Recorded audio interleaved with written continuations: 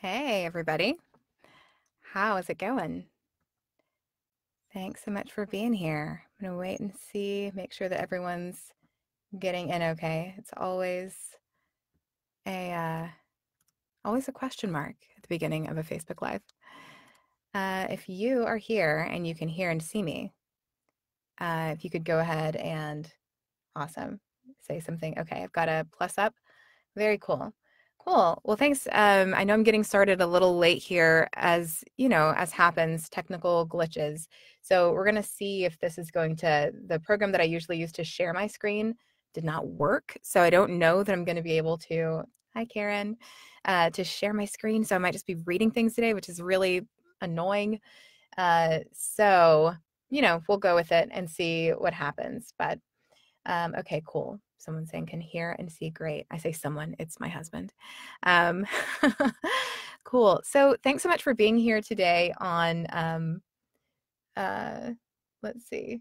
Cool. Thank you. Okay, for the encouragement. For being here, we're talking about email marketing, which marketing is one of my favorite things.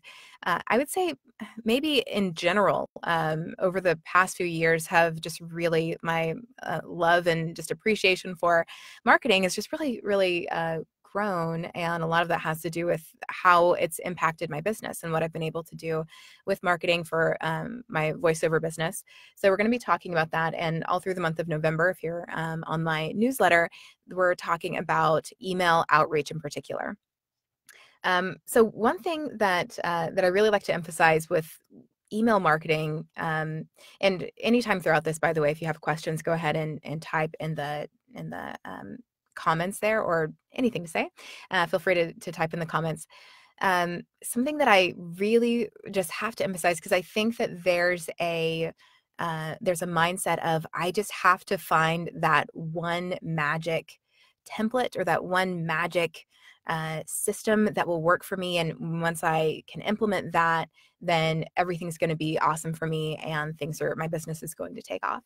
And if that template, that magic template existed, I think that would be true. But I think where that mindset falls short is, well, one of the places I think it falls short in quite a few, but one of them is it makes it seem like the answer, when it comes to email marketing and what to say, is this thing that's really far outside of you, and you have to hunt for it and find. And once you find it, then you're good to go. But I would argue that when it comes to marketing of any kind, and email marketing, especially this kind that I like to do, which is a really personal kind of email marketing, the more that you can be yourself and think about, in terms of just what's common sense in the way that a relationship typically goes. If you're trying to form a relationship with someone, how do you do that outreach?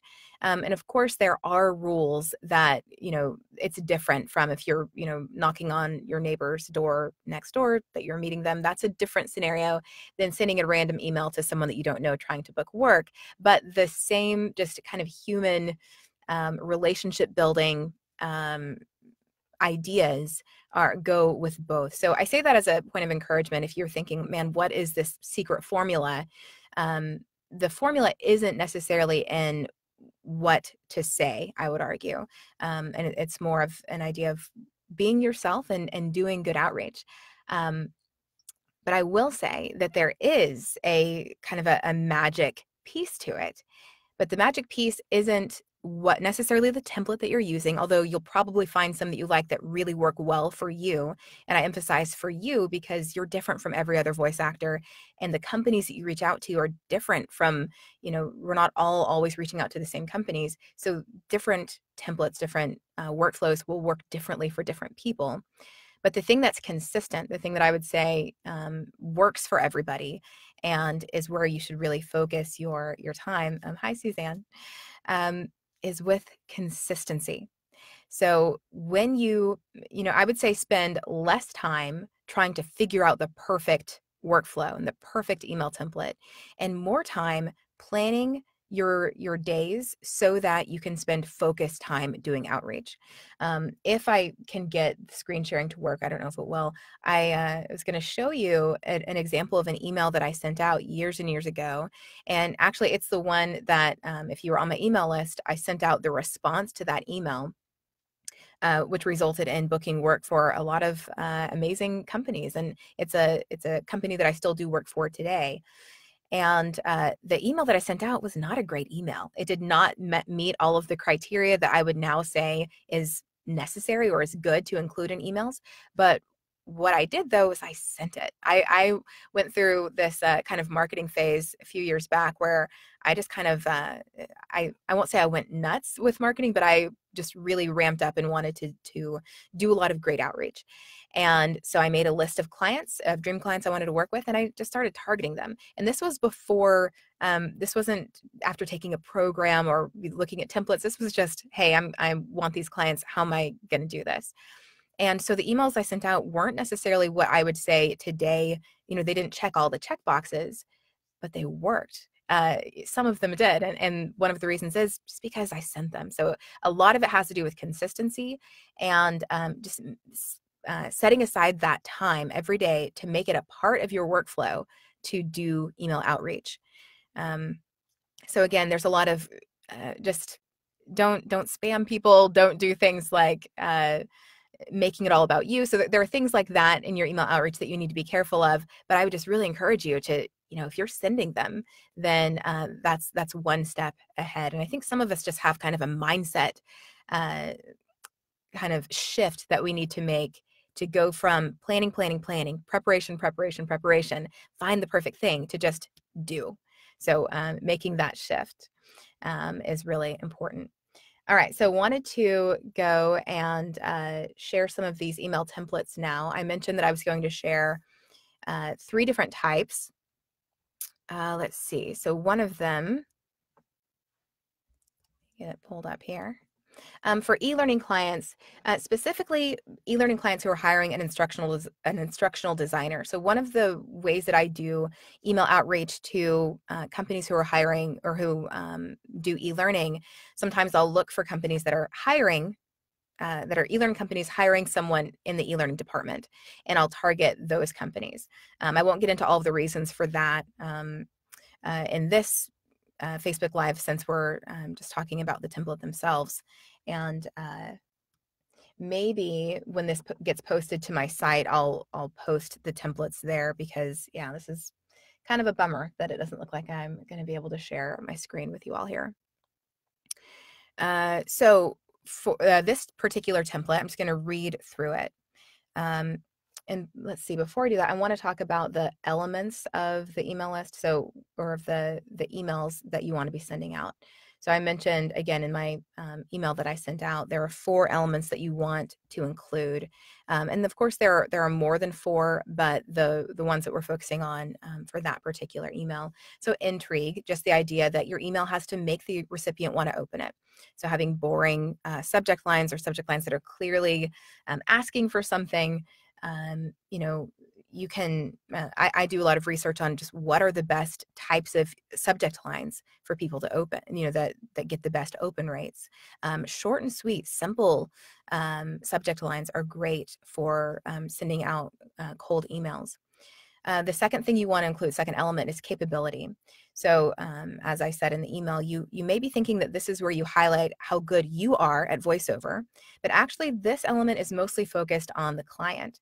So this is where you let your potential client know that their goals are of the utmost importance to you, and that you're aware of them and capable of helping to achieve them. So my type of email outreach that I do is really client or potential client focused, and it takes longer, I would say, than what maybe some people like to spend doing email outreach, but it's more personal. And so I like to do that kind of research on the front end to make them more personable, to make it more likely that they're going to want to, if not reply to me, at least have a good impression of me, so that when I do follow-up emails, they're not mad.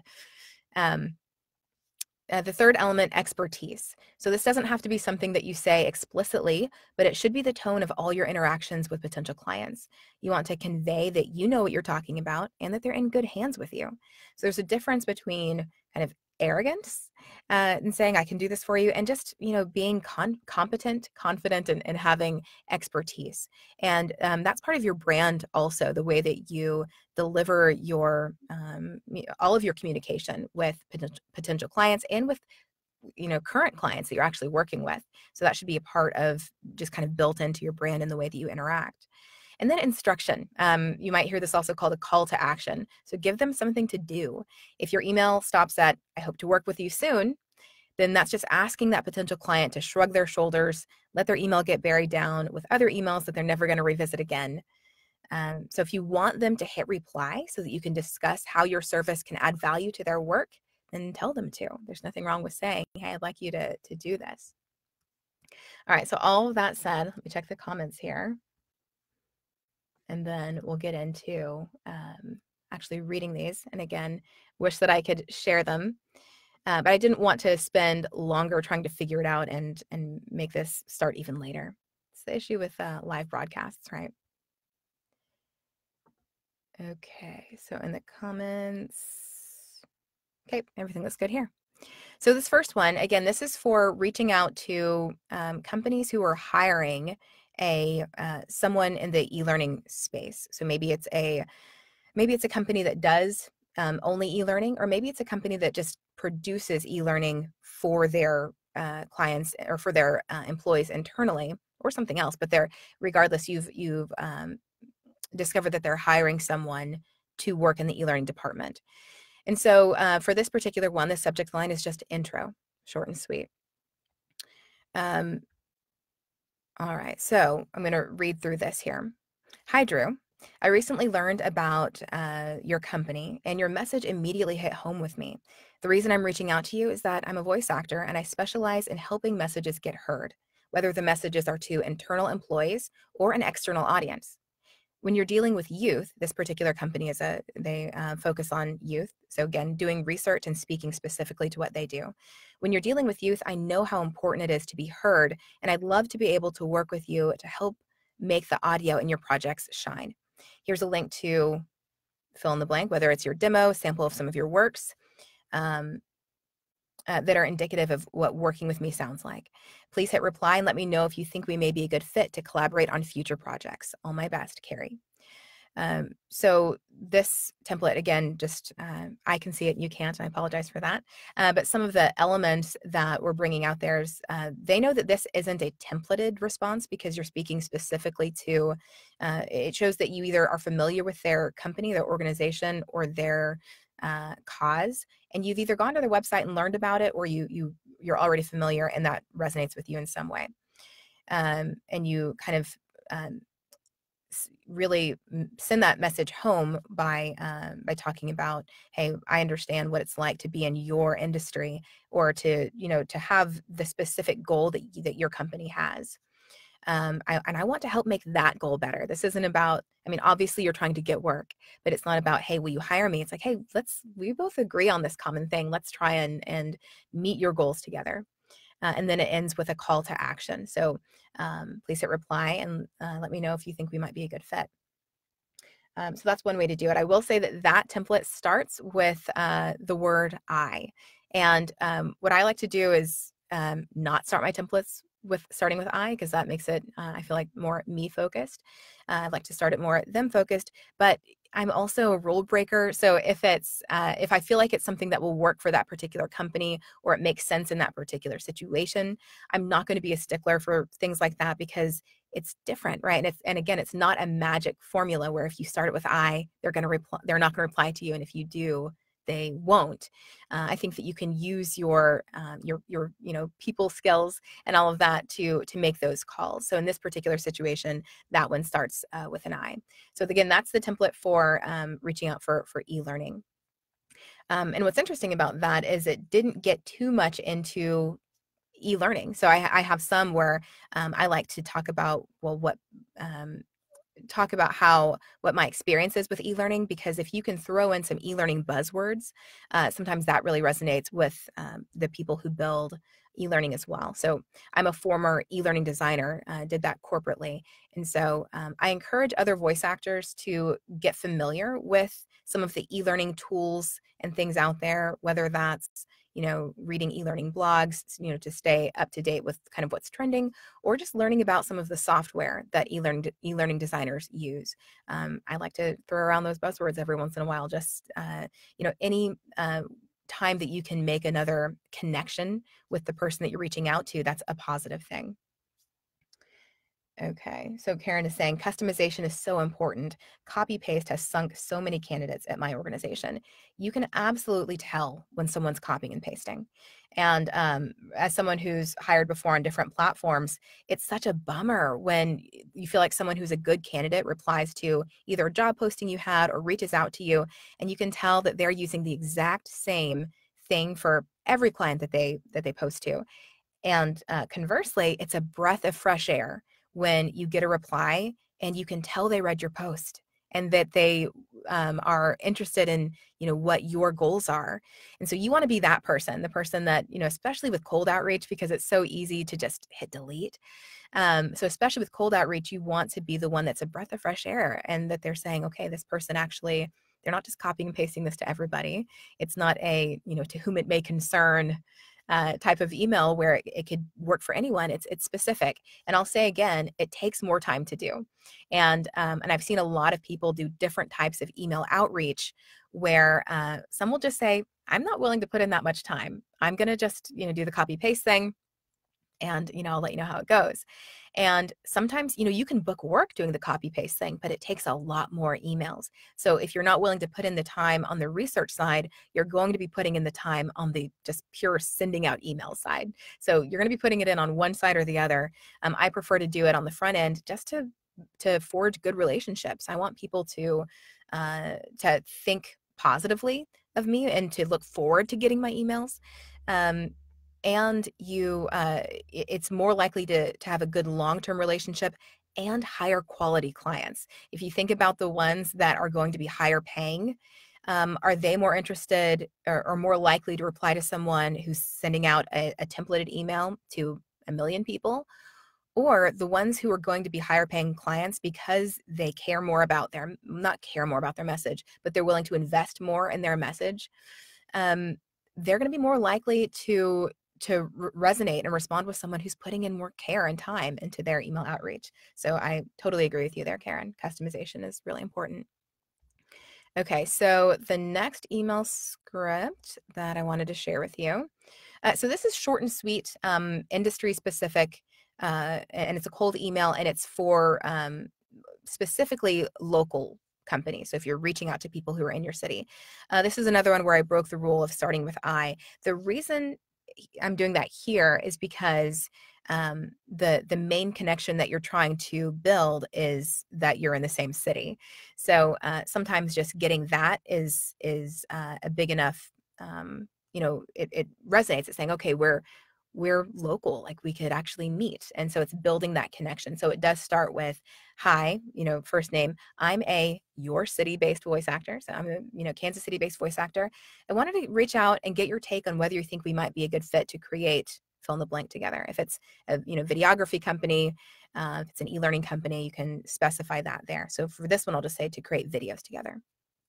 Now, if you know something about this industry, then this is a place where you can, and again, if you could see the template, it's in parentheses here, you can say something like, in my experience, a big challenge that your industry faces, that whatever your company is faces when putting together these corporate videos is fill in the blank. So that's if you have something there that you can just add as another line of connection. Your company core values or your commitment to charity or whatever it is. You can pick something that you either learned about that company through their website and say your fill in the blank really resonates with me. I love the opportunity to see if my unique approach to voiceover could be an asset for you. Just hit reply and let me know if you're interested in talking about how my approach to doing voiceover can help bring more flow to your workflow. And of course, customize that to whatever feels right to you. But the idea is making their job easier. There's an optional place down here that says, here's a quick personal video message from me to you. So if you want to do video outreach, which we can talk about another time, you can do a quick link there as well, just as another point of connection and personalization. Because with all of the like mail merge software out there, you can do some pretty complex customization automatically. So even with an email like this, they might go, I'm not, this could be, yes, they just wrote this for me, but it also could be that they're using this mail merge type technology. But with a video message, if you say the person's name and their company, that really drives home, hey, I put some time into this. I'm, sending you a personal video message. But I do have some tricks for doing that actually aren't very time consuming. I would actually argue it's faster than email. So that's something you can look into as well. And then all my best, your name. And then you can link to your demo. Sometimes, if it's just in your signature, they can click there and link out to your site where your demos are. Or you can have in the PS, here's where you can get a feel for the type of work I do, and then link to the relevant demo. So it's, super short and sweet. It's easygoing. It doesn't focus a lot on you. The thing with describing your voice a lot in an email is no one hires you based on your voice description, but they might hire you based on what your voice actually sounds like. So you can kind of spend that time saying, I sound like, this is how my voice has been described, or just, hey, take a listen. And hopefully you've got a great demo that knocks it out of the park, and that leaves a positive impression. So again, and it's more effective than just describing your voice. Okay, so now let's move on to another, and this is one of a really neat type of email, I think, because it's not a cold outreach. This is actually a response to if someone says to you, well, let's say you send out your cold email and they reply and say, that sounds great, but we use fill in the blank casting site, so we don't really hire voice actors directly. Now, when you get a response like that, you can leave it alone and say, all right, well, you win some, you lose some, or you can reply to them. And so I have some replies that I like that you can use to send out to those types of companies. I will say that the kind of conversion rate on these isn't great, because a lot of times, if they're set with using an online casting site, it's hard to change their minds. But I'll talk about what I like to say to them and why. So let's say there's an online casting site called abc.com, and this person says, hey, got your email, that's great, but we use abc.com. So your reply could be something like, yes, I'm familiar with abc.com. In fact, I used to have a profile on the site, but I found that it's much more beneficial to my clients when we have an established partnership together. They know and trust me, and we have a shorthand when we work together, so we know that every project will be easy and successful. One of my long-term clients recently emailed me and called me a Zen oasis in her life. All that said, if you'd like to talk about how it will help you do more videos faster with more confidence to have a voiceover partner on board, I'd love to discuss with you. Plus, of course, you'd be avoiding the 20% fee that comes with abc.com charges. And if there's ever a project I'm not a good fit for, I can quickly refer you to another trusted voiceover partner who'll do an amazing job for you. Okay, so to break that down a little bit, I think the most important thing to point out here is that it doesn't lead with, well, I will save you the fee of using that site. And the reason it doesn't lead with that is because then you are kind of solidifying in the client's mind that the biggest advantage, or the biggest, most important thing about hiring a voice actor is the rate. And you want to convey that, hey, maybe I'm going to be less expensive because I don't have the fee, but I might actually be more expensive, but that's because I'm going to make your life easier. And I make my clients' lives easier. I'm a partner when we work together. We have a shorthand. You want to sell the benefits of working with you versus just, hey, it's cheaper, especially if it might not be. But so that's the first thing, is you don't lead with, well, you don't have to pay those site fees. You want to lead with, hey, this is how I've been able to benefit my clients long term. I consider myself a partner. There's the shorthand. It's going to make your life easier. So you say that. And then you want to talk about, hey, we can probably do things faster and you'll have more confidence with your voiceover partner. Again, I'm not saying voiceover talent, but a voiceover partner, just to reiterate, when we work together, it's going to be a personal thing. We're a partner. And then it ends with, because one of the other objections that the client might have is, well, but when I use this site, I get a big list of people. And if I don't need, if I'm female and they're looking for a male, well, I don't need a female, I need a male. So it's easier for me to use this site. So I end with, and if there's ever a project I'm not a good fit for, I can quickly refer you to another trusted voiceover partner who will do an amazing job for you. So a way to just alleviate that other objection of, well, this site is cheaper. This site gives me more options. And you can say, hey, actually a long-term partnership is going to be more beneficial. And, my other clients have said so.